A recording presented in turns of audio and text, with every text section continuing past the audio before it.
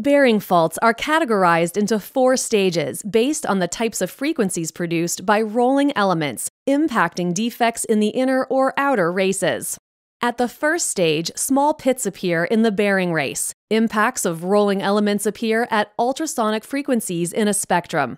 Stage 1 is still considered normal operation. Defects appear around 20,000 to 60,000 Hz. This stage may also indicate a lack of lubrication between the races and rolling elements. In Stage 2, defects start to ring at the bearing's natural frequencies, typically between 500 and 2,000 Hz. Sideband frequencies also start to appear above and below these frequencies. Repair should be scheduled for critical machines. At Stage 3, levels increase at bearing defect frequencies and harmonics appear on the spectrum.